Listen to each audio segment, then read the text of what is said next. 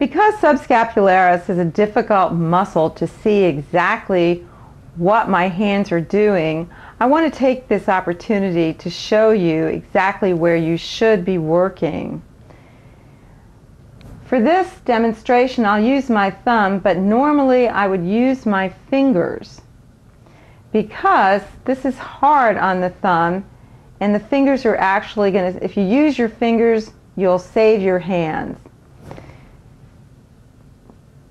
You want to make sure that you're feeling the scapula underneath whatever appendage you choose to use, so that when you press down, you feel the scapula.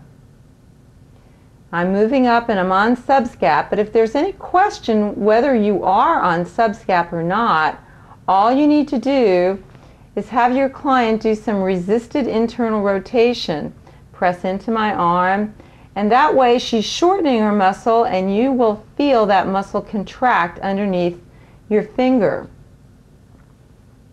I'll show you one shot with my fingers, which is how you really want to work it, whether you're using one finger or three, is that the wrist is in neutral and the elbow is lengthened.